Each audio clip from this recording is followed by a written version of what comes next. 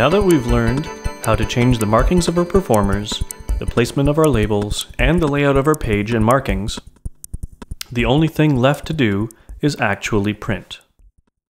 So let's head on over to print mode and scroll through, make sure we have everything set up the way that we want it one last time. And under the second tab here is print, and it says use the multi-range sliders in the timeline to choose a starting and ending set.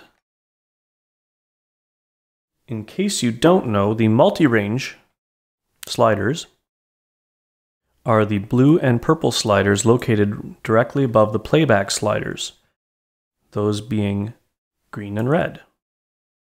So if I want to print just the first page, I can set my sliders to begin and end at the first set. If I want to print back the entire production, I just take my purple slider and slide it all the way to the end. Now you can see that beginning set is set 1, end set is set 7, and my print range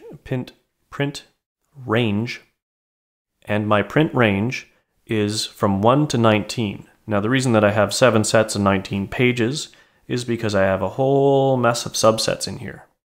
Each one of those is going to print, but you can see that if I zoom in, every subset only prints for the performers who are attached to that subset.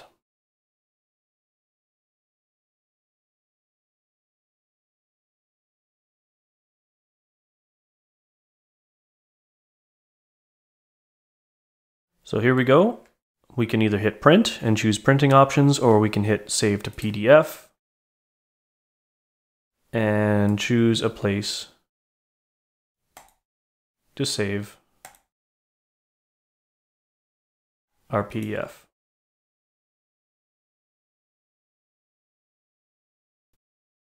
Now that we know how to print a range of pages, let's take a look at the last possible option that you have, which is to change the color of the different lines on the page, as well as the performers.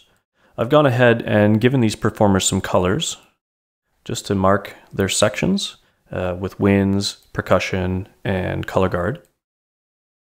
One reason for doing this might be in 3D mode, you can use, instead of your marching performers or your X's, you can use these colored markers